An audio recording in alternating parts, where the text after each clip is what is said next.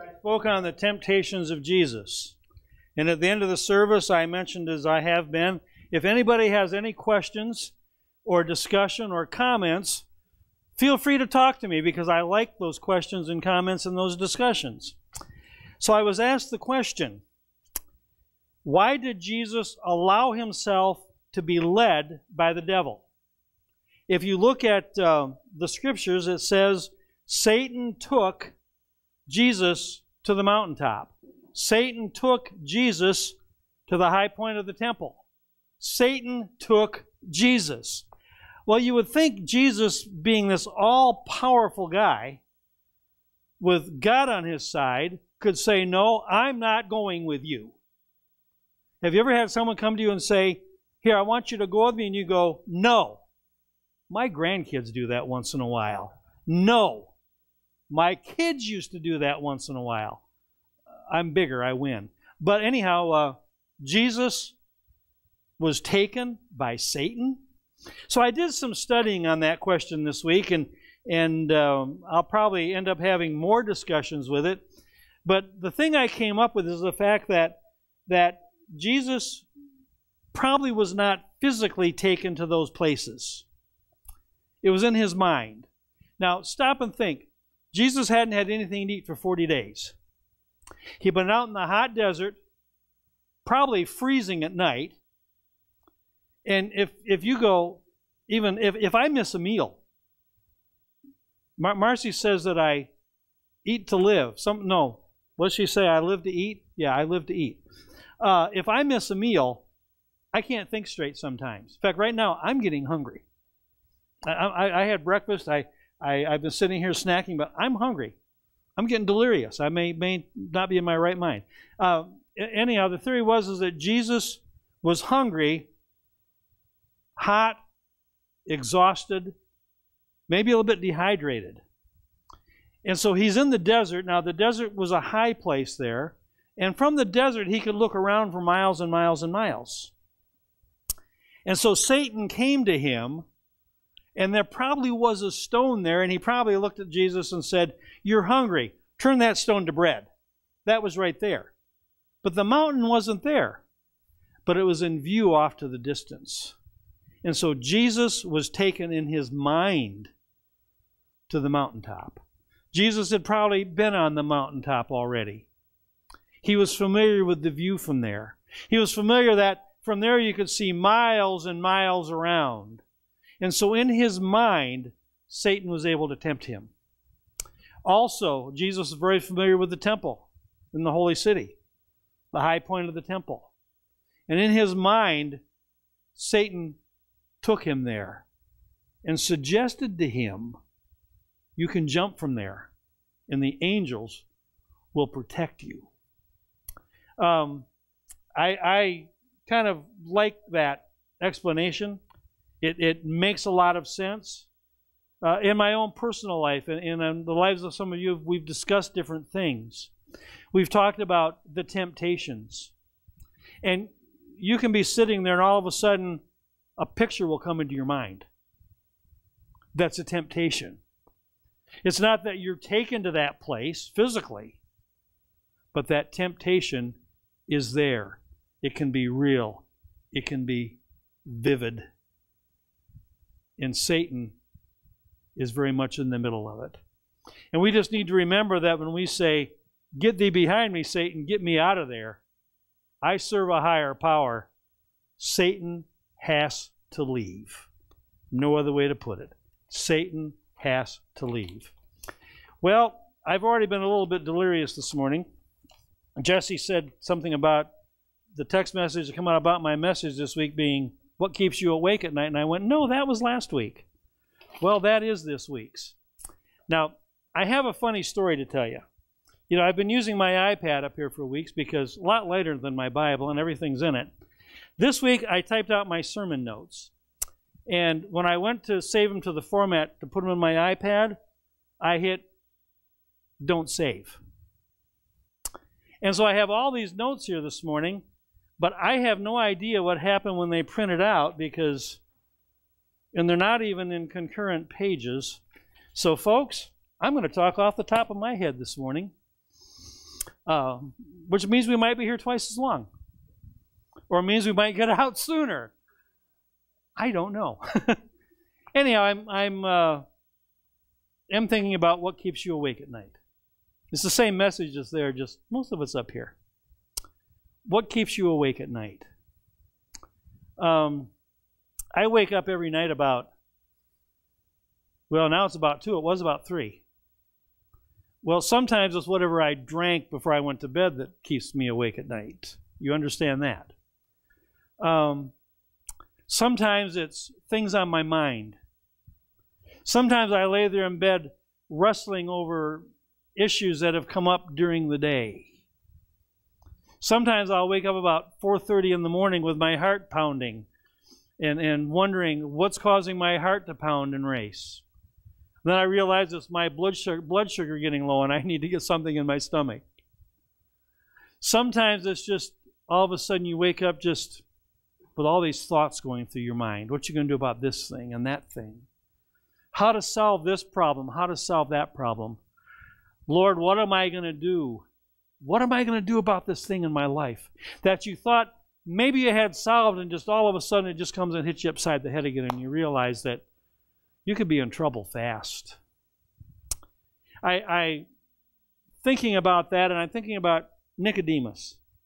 John chapter 3. There was a Pharisee, a man named Nicodemus, who was a member of the Jewish ruling council. He came to Jesus at night. What kept him awake at night? He knew about Jesus. He came to Jesus and said, Rabbi, we know that you are a teacher who has come from God.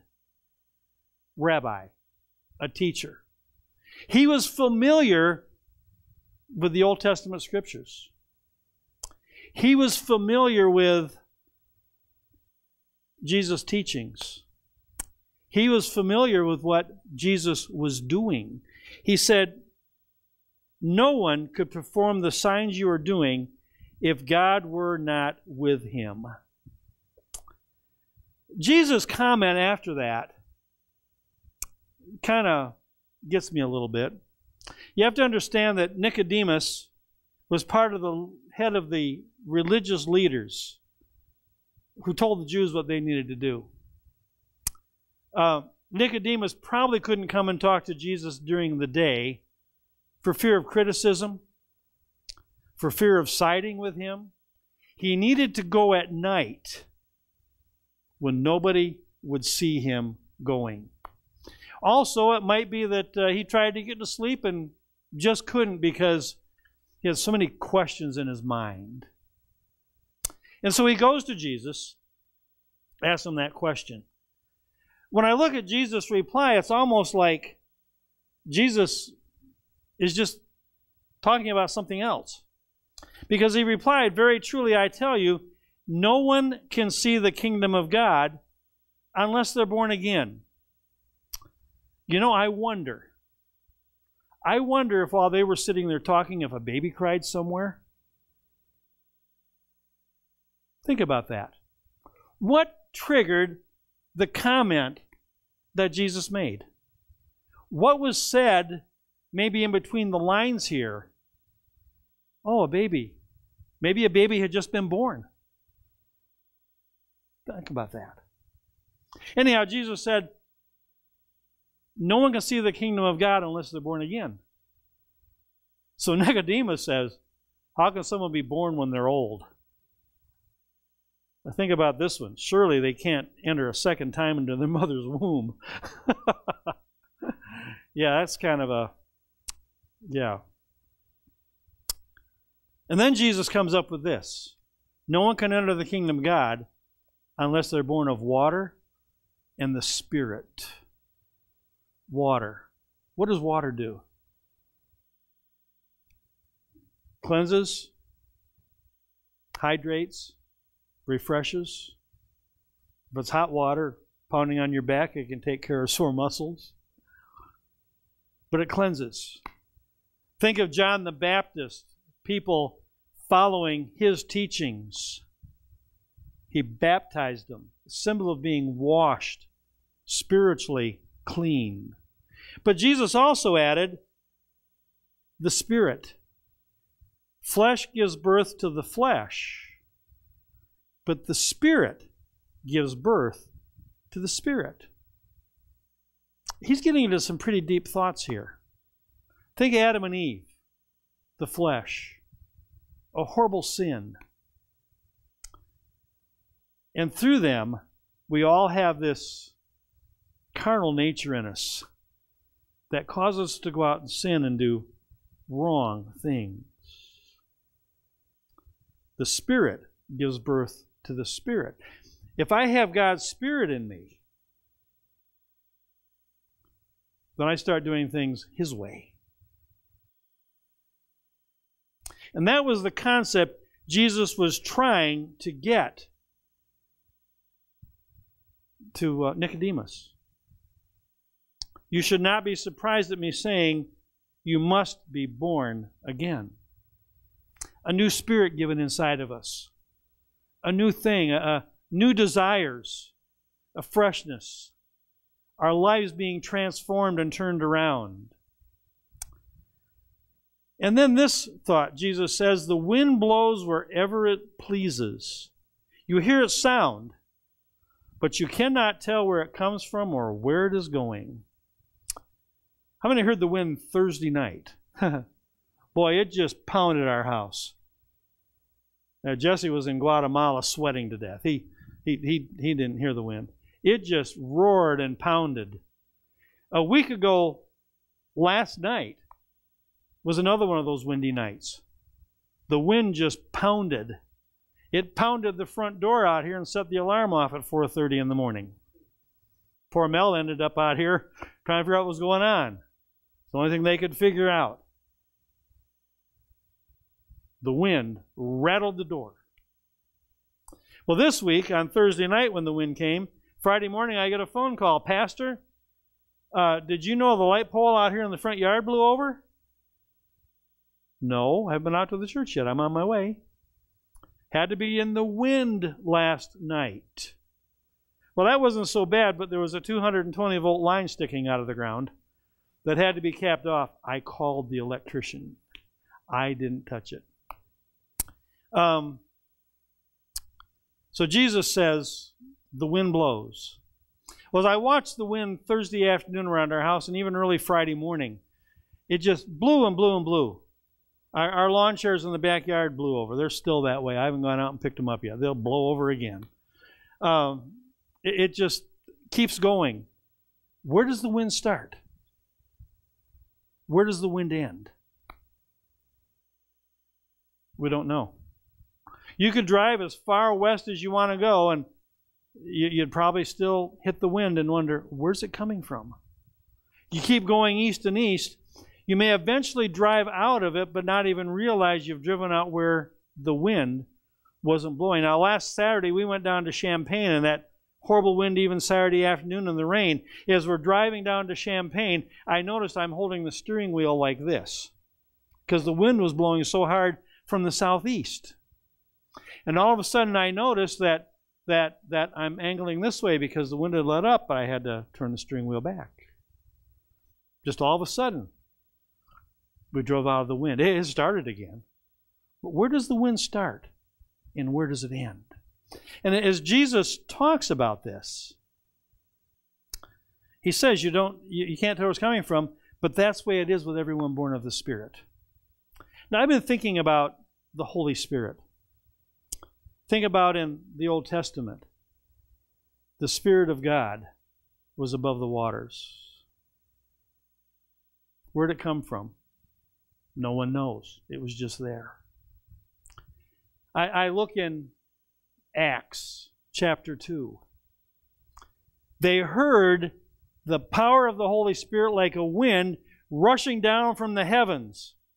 And it went through the whole place that they were in. They knew something had happened. But where did it come from? Where did it come from? I'm thinking of the great revival of, 1970 or 71 that started in Asbury College in Kentucky and literally swept the nation university after university. The power of the Holy Spirit was there. Just all of a sudden, there it was. I remember holding a weekend revival that weekend, and we were in a little town up in mid-Michigan. I know, you just love it when I say Michigan. We were up there, and we were supposed to come back on Sunday afternoon. And things were going so well, the pastor said, "Is there any chance you guys can stay for the evening service?" So we called back to campus and got permission to stay. And they based it on the fact that there were no bad weather reports. The wind wasn't blowing. We stayed and had a fantastic Sunday night service in that church, not knowing what had happened at Asbury. We drove back and got back here at 3 o'clock in the morning because guess what? Bad snowstorm.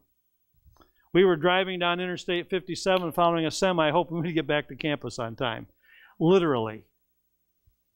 As we pulled into campus, we just kind of noticed, I remember one of my friends in the car saying, "Just seems so quiet and peaceful here."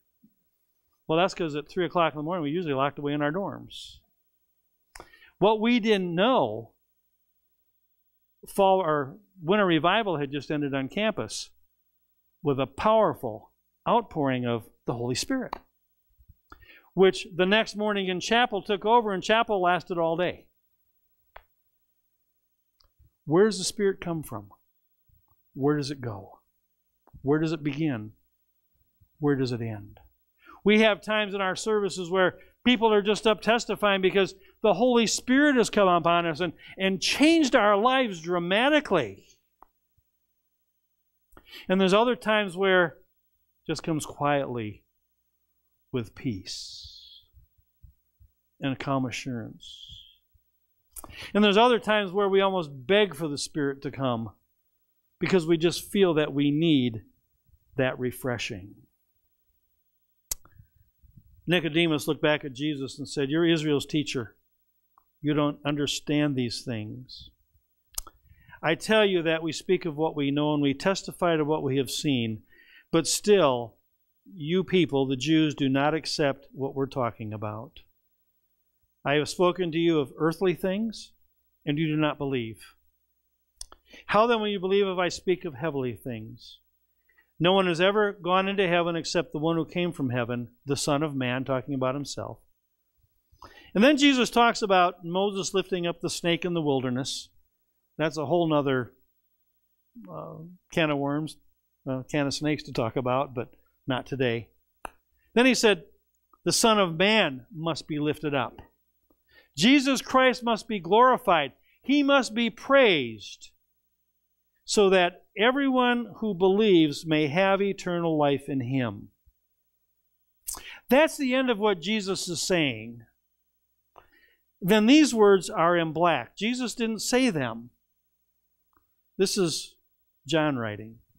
For God so loved the world that he gave his one and only Son, that whosoever believes in him, whosoever accepts the Spirit of God, will not die and go to the fires of hell, but will have eternal spiritual life.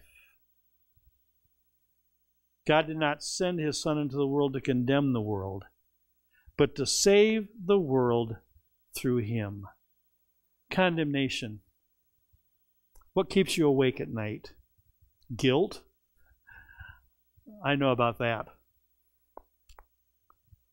It doesn't have to. The questions of life don't have to. Because when we begin to trust and believe in Jesus, the light that came into the world is also the light that comes into our life. I want you to think about something about Nicodemus. As they were sitting there talking, I wonder if it was a hot, sultry, still night in Galilee. I wonder as if they were talking, if all of a sudden a cool, refreshing breeze blew across from the sea and into the house where they were sitting. And I wonder if that's what triggered the discussion about the wind. And as they talked, Nicodemus began to understand the wind. You see, Nicodemus was there at the cross. Nicodemus was the one who refused to condemn Jesus and put him to death. Somewhere in there, Nicodemus believed in Jesus Christ. Somewhere in there, he allowed his life to be transformed. And somewhere in there, he was at the cross. Not ashamed to stand up for what he believed in anymore. Not hiding at night, but buying the embalming supplies, 70 pounds worth, and having his servant help carry them to the cross, where after Jesus' limp body was, they took it down from the cross, him and Joseph Arimathea, and they embalmed it, and they wrapped it in linens, and they put him in the tomb. Somewhere in there, Nicodemus believed. Somewhere in there, the Spirit got a hold of him. Somewhere in there, he was transformed. Somewhere in there, he began to believe. I'm very aware of the fact this morning that most people here believe. Most people have been transformed in their lives. But I'm also aware of the fact that through God's love, we just need to remember over and over again of the price that Jesus paid for us. Because God loved us so much.